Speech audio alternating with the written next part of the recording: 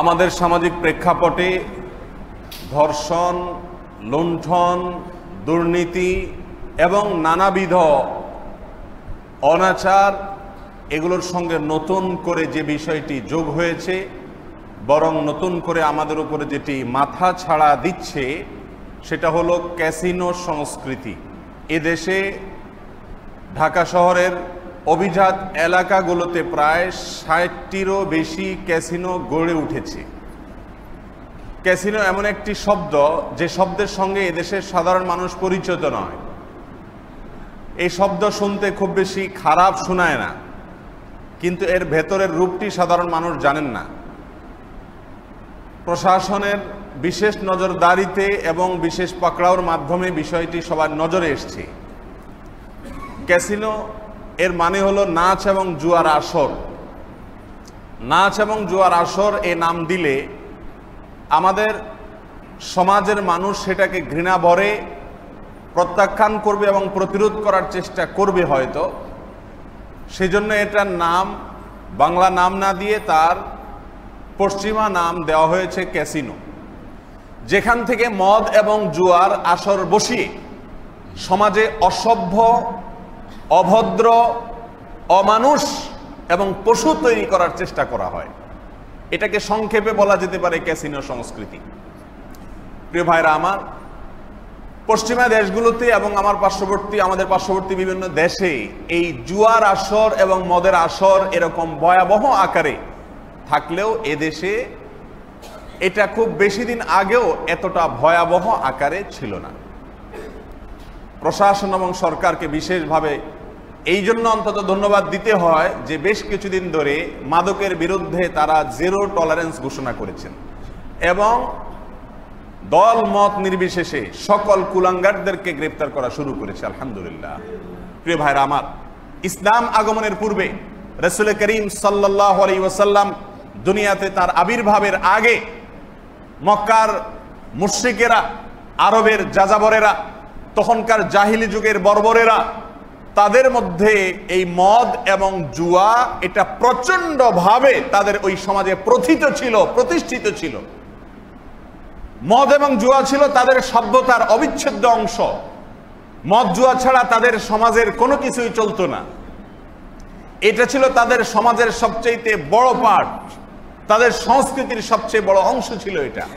প্রিয় ভাইরা আমার, ইসলাম যখন এসেছে আল্লাহ সুবহানাহু ওয়া তাআলা অত্যন্ত পরিষ্কার ভাষা জানিয়ে দিলেন যে আল্লাহ সুবহানাহু ওয়া তাআলা বিবেক দিয়েছেন, আকল দিয়েছেন, বুদ্ধি দিয়েছেন মানব জাতিকে। এটা হলো মানুষের সবচেয়ে বড় সম্পদ।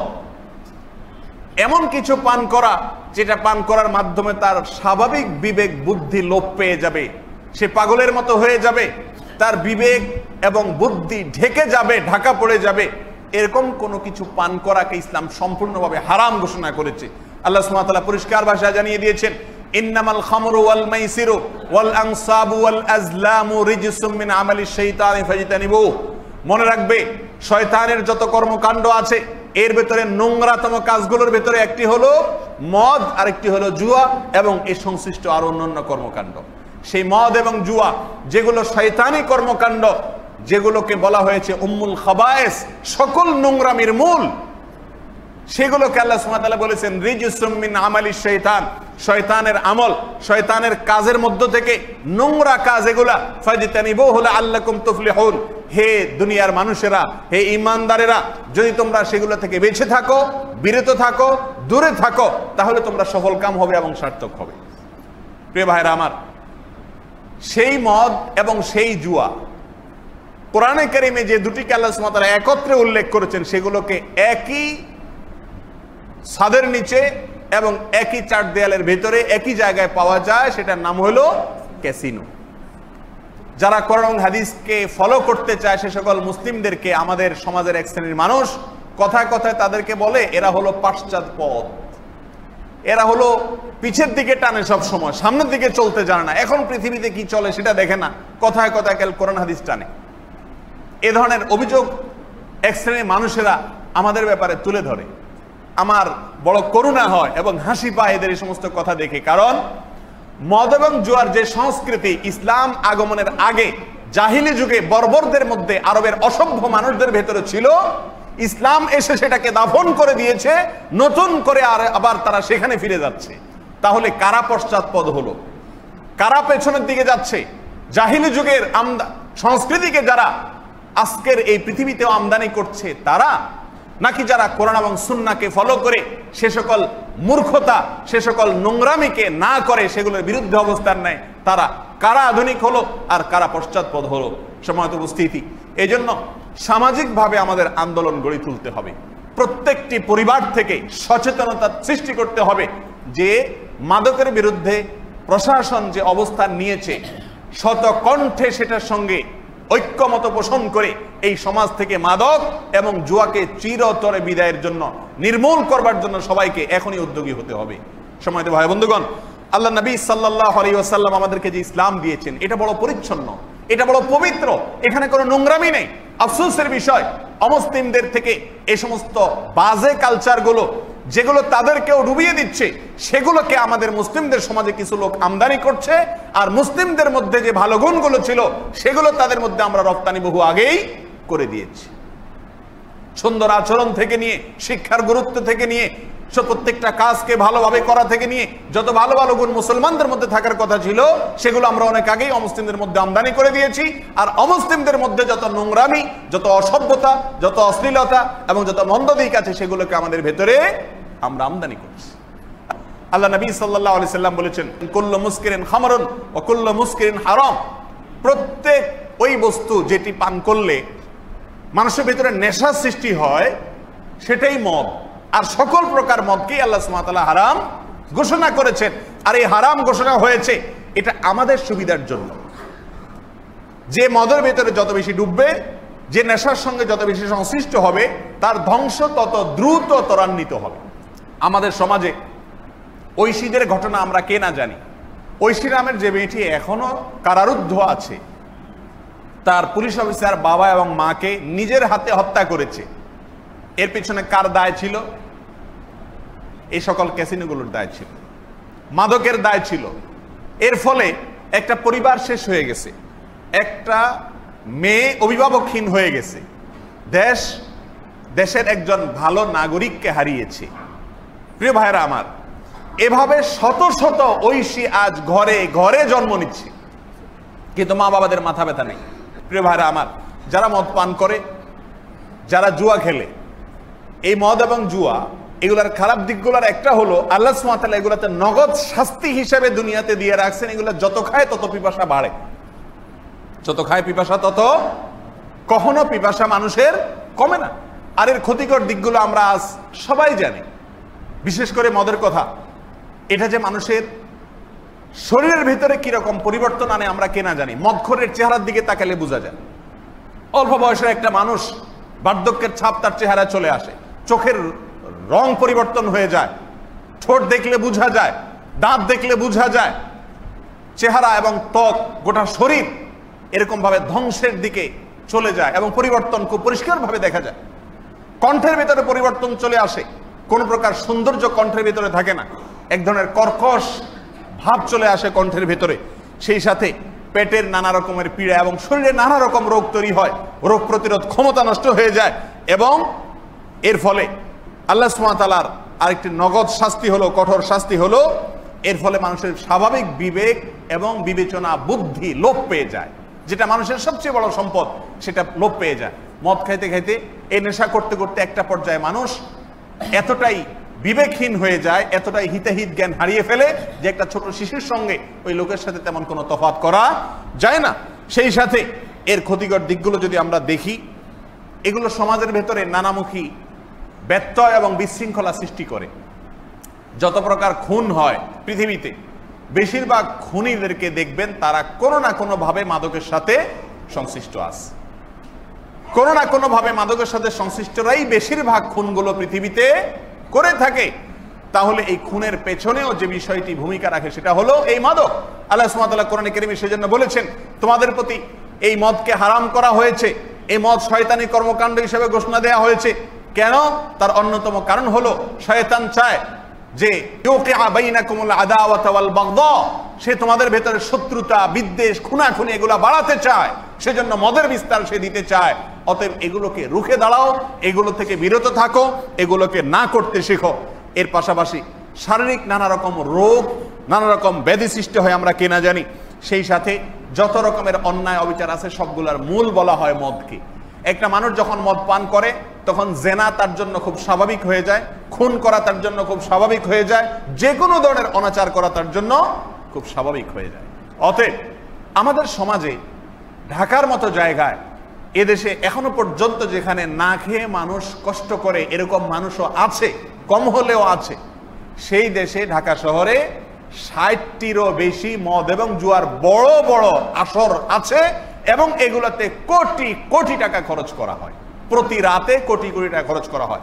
বিদেশ থেকে নর্তকী এনে এবং প্রমোদ বালাদেরকে এনে এগুলোকে জমজমাট করা হয়। এগুলোতে আড্ডাবাজি করার জন্য বিদেশ থেকে লোক আসে না। এখানে ম্যাক্সিমাম লোকেরা আমার দেশের মানুষ। এদেশের অনেক ভালো ভালো ঘরের সন্তানদেরকে ধ্বংস করার পেছনে এরা মুখ্য ভূমিকা রাখছে। বিধায় এদের বিরুদ্ধে সমাজের প্রত্যেকটি মানুষের ঘৃণা এবং প্রত্যাখ্যান এবং প্রতিরোধ গড়ে তোলা দরকার। আল্লাহ সুবহানাহু ওয়া তাআলা আমাদের সকলকে সেই তৌফিক দান করুন। প্রিয় ভাইরা আমার, একটা জাতির ধ্বংসের জন্য এই একটি জিনিস যথেষ্ট। একটি শরীরে যেরকম ক্যান্সার হলে আস্তে আস্তে আস্তে আস্তে মানুষ ধ্বংসের দিকে চলে যায়, মানুষকে কুরে কুরে খেয়ে ফেলে, ঠিক তেমনি ভাবে একটি সমাজ ধ্বংস হওয়ার জন্য তার ভেতরে যদি মাদক ঢুকিয়ে দেওয়া হয়, তার ভেতরে যদি নেশা ঢুকিয়ে দেওয়া হয়, জুয়া ঢুকিয়ে দেওয়া হয়, তাহলে একটা সমাজকে ধ্বংসের শেষ প্রান্তে নিয়ে যাবে। এই যে জুয়া, এই জুয়াকে আল্লাহ সুবহানাহু ওয়া তাআলা যে হারাম করেছেন সেটি আমাদের কল্যাণার্থে হারাম করেছেন। এই জুয়া আমাদের সমাজকে ধ্বংস করে দেয়। কারণ এই ৬০ বা ৬০-এর অধিক ক্যাসিনোতে কোটি কোটি টাকার যে লেনদেন হয়ে থাকে প্রতিটা রাতে, এর মাধ্যমে দেশের কোনো উৎপাদনশীলতা আদৌ বাড়ে না। এখানে জুয়ারিরা নিজেদের ভিতরে টাকা আদান প্রদান করে, তাদের সময় নষ্ট করে এবং এই অর্থগুলো দেশের আর্থ সামাজিক উন্নয়নে কোনো প্রকার ভূমিকা রাখে না। অতএব এটি আল্লাহ সুবহানাহু ওয়া তাআলা যে হারাম করেছেন সেটি আমাদের কল্যাণার্থেই হারাম করেছেন। যেমনটি হারাম করেছেন আল্লাহ সুবহানাহু ওয়া তাআলা মদকে, আমাদের এই কল্যাণার্থে। নবী আলাইহিস সালাম বলেছেন, লাআনাল্লাহুল খামর, আল্লাহ সুবহানাহু ওয়া তাআলা মদের প্রতি লানত বর্ষণ করেছেন। ওয়া আসরাহা, যে ব্যক্তি মদ তৈরি করে তার প্রতি, ওয়া মুতাসিরাহা, যার জন্য মদ তৈরি করা হয় তার প্রতি, ওয়া বায়আহা, যে মদ বিক্রি করে তার প্রতি, ওয়া মুবতাআহা, আর যে মদ কেনে তার প্রতি, ওয়া শারিবাহা ওয়া মুস্তাকিহা, যে মদ পান করে এবং যে পান করায় সকলের প্রতি আল্লাহ সুবহানাহু ওয়া তাআলা লানত বর্ষণ হয়। ওয়া হামিলাহা ওয়াল মাহমুলা ইলাইহি, এবং যে ব্যক্তি মদ বহন করে বা মদ জাতীয় কোনো কিছু বহন করে আর যার কাছে বহন করে নিয়ে যাওয়া হয়, উভয়ের প্রতি আল্লাহর লানত বর্ষণ হয়। ওয়া আকিলা সামানিহা, আর যে ব্যক্তি এর উপার্জিত অর্থকে ভোগ করে, এই মদ কেনাবেচা করে সেখানকার থেকে প্রাপ্ত সম্পদ ভোগ করে, এই সকলের প্রতি আল্লাহ সুবহানাহু ওয়া তাআলা লানত বর্ষিত হয়। মদ যে ব্যক্তি পান করে এবং নিয়মিত পান করে তার সম্পর্কে তিনি বলেছেন, মুদমিনু খামারিন কাআবিদি ওয়াসানিন, মূর্তি পূজক একজন হিন্দু একজন মুশরিকের সাথে একজন মদ পানকারীর পার্থক্য নেই, উভয়ে এক বরাবর। মদ পানকে শিরকের সঙ্গে নবী আলাইহিস সালাম তুলনা করেছেন এবং এই বিষয়ে সাহাবায়ে কেরাম একে অন্যে বলাবলি করতেন যে মদকে আমাদের জন্য শিরকের সমপর্যায়ের অপরাধ হিসাবে ধার্য করে দেওয়া হয়েছে। তার মানে মদকে ইসলামী শরীয়ত আল্লাহর সঙ্গে শিরক করা যেটা সবচেয়ে বড় অপরাধ, তার সঙ্গে তুলনা করেছে। কারণ একটা সমাজ ধ্বংসের জন্য এর চাইতে বড় ভূমিকা আর কোনো কিছুর হতে পারে না। আমি আবারও বলছি, এদেশে যত খুন খারাপি হয়েছে, যত খুন খারাপি হয়, যত প্রফেশনাল কিলার এবং খুনি আছে, এদের প্রত্যেককে আপনি যদি যাচাই করেন দেখবেন তাদের ম্যাক্সিমাম লোকেরাই নেশার সঙ্গে সংশ্লিষ্ট। এই নেশার করাল থাবা যদি এদেশ থেকে সম্পূর্ণরূপে বিনাশ করা যায়, নির্মূল করা যায়, এদেশে হাজার হাজার লক্ষ লক্ষ অনৈতিকতা, অন্যায়, অবিচার, হত্যা, লুণ্ঠন, খুন, ধর্ষণ, এগুলোর রাস্তা ইনশাআল্লাহ এমনিতেই বন্ধ হয়ে যাবে। প্রিয় ভাইরা আমার, বিবিসি বাংলার গতকালকের একটা রিপোর্ট দেখেছি, সেখানে উল্লেখ করা হয়েছে বাংলাদেশের সংবিধানেও এই জুয়ার আসরকে সম্পূর্ণরূপে এখনো পর্যন্ত অবৈধ হিসাবে সাব্যস্ত করা হয়েছে। তাহলে কার পাওয়ারে এতগুলো ক্যাসিনো এই ঢাকা শহরের মতো জায়গায় গড়ে উঠেছে? তাদের প্রত্যেককে আইনের আওতায় এনে এরা আমাদের সমাজ ধ্বংসের কারিগর, এরা আমাদের পরিবার ধ্বংসের কারিগর, এরা সন্তানদেরকে বাবা মায়ের বুক থেকে কেড়ে নেওয়ার জন্য কারিগর, এরা দেশে ধর্ষণ উৎপাদনের কারিগর, এরা দেশে লুণ্ঠন উৎপাদনের কারিগর, এরা দেশের খুন খারাপি সৃষ্টির কারিগর। অতএব এদের প্রত্যেককে খুঁজে খুঁজে বের করে আইনের আওতায় এনে দৃষ্টান্তমূলক শাস্তি দিয়ে এগুলোকে চিরতরে সমাজ থেকে বিদায় করতে হবে। সম্মানিত ভাইরা, 72 সালের যে আইন আমাদের সংবিধানে ছিল, বিবিসি বাংলার রিপোর্ট বলছে সেটা এখনো পর্যন্ত বহাল আছে। কোন প্রকার জুয়ার কোনো আসর খোলা যাবে না, পরিষ্কার ভাবে বলা আছে। তাহলে যেখানে আমাদের দেশীয় আইন পর্যন্ত এটাকে এলাও করছে না এবং কোরআন এবং সুন্নাহ এটার বিরুদ্ধে বলছে, এবং এটি আমাদের আর্থসামাজিক ধ্বংসকে ডেকে আনে। পরিবারের বন্ধনগুলো এমনি ঠুনকো হয়ে গেছে এদেশে, এমনিতেই পরিবারের বন্ধনগুলো শেষ হয়ে যাচ্ছে দিন যত যাচ্ছে। ভাইয়ের সাথে ভাইয়ের কোনো মিল নাই, বাবার সাথে সন্তানের কোনো আন্তরিকতা নেই, সন্তান বাবার প্রতি কোনো দায়বদ্ধতা ফিল করে না, শ্রদ্ধা ফিল করে না, স্বামীর প্রতি স্ত্রীর দায়বদ্ধতা নেই, স্ত্রীর প্রতি স্বামীর দায়বদ্ধতা নেই, কোনো ভালোবাসা নেই, সম্প্রীতি নেই। প্রতিদিন তালাক বাড়ছে, বিবাহ বিচ্ছেদের হার বাড়ছে, প্রতিদিন পরিবারগুলো ধ্বংস হচ্ছে। এরকম ধ্বংসের দিকে আমরা যেখানে এমনিতে তরতর করে যাচ্ছি, সেখানে এই ক্যাসিনো সংস্কৃতি যদি প্রতিষ্ঠিত হয়, তাহলে এই দেশ আর ধ্বংসের অতল তলে যেতে, আল্লাহর গজবে শেষ হয়ে যেতে আর বেশি সময় লাগবে না।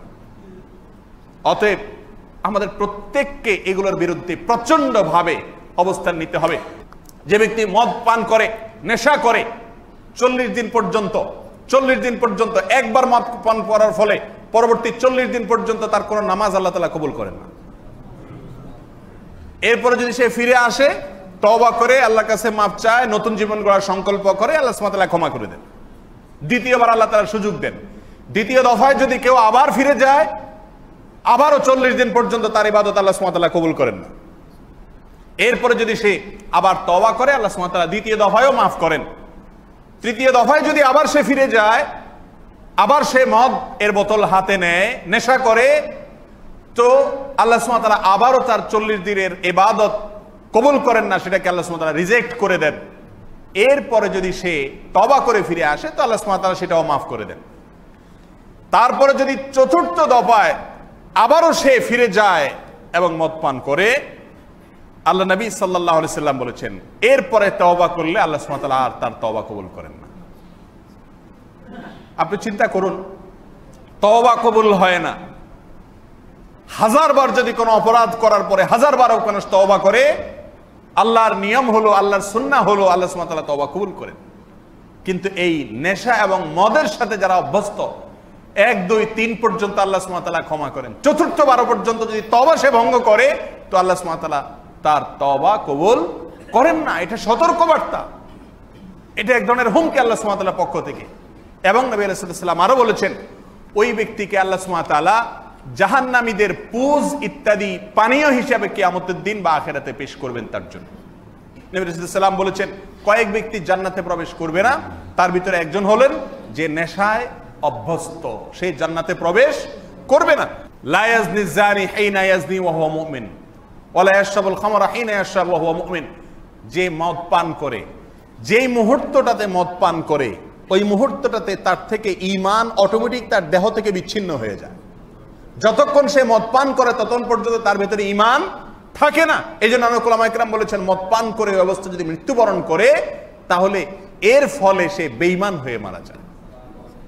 প্রিয় ভাইরা আমার, মদ পান সম্পর্কে এবং নেশা সম্পর্কে রাসূল আকরাম সাল্লাল্লাহু আলাইহি ওয়াসাল্লামের যত সতর্ক বার্তা আছে, কোরআনে কারীমের যত সতর্ক বার্তা আছে, তার সবগুলো একত্র করলে আমরা দেখি যে এগুলো একটা সমাজকে, একটা পরিবারকে, একটা ব্যক্তিকে দুনিয়া এবং আখেরাত উভয় জগতে ধ্বংসকে চূড়ান্ত করে দেওয়ার জন্য যথেষ্ট।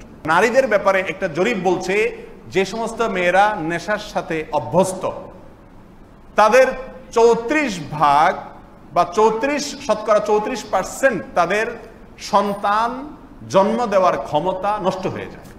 আপনারা যারা পত্রপত্রিকা ঘাটাঘাটি করেন, অনেকেরই জানা থাকার কথা, আমাদের দেশে যতদিন যাচ্ছে ডাক্তারদের কাছে বন্ধা মেয়েদের সিরিয়াল তত দীর্ঘ হচ্ছে। বছরকে বছর হয়ে যাচ্ছে, বিয়ের পরে সন্তান হচ্ছে না। এটার একটা বড় কারণ হলো, বহু পরিবারের ইয়াং জেনারেশনদের অনেকেই মদের সঙ্গে পরিচিত হয়ে অভ্যস্ত হয়ে গেছে, কিন্তু বাবা মা বা পরিবারের কেউ বা প্রতিবেশীদের কেউ বা সমাজের কেউ কোনো প্রকার খবর রাখেন না। এরপরে যখন বড় কোনো দুর্ঘটনা ঘটে যায়, বড় কোনো ধ্বংস চলে আসে, তখন সকলের হুঁশ ফিরে আসে।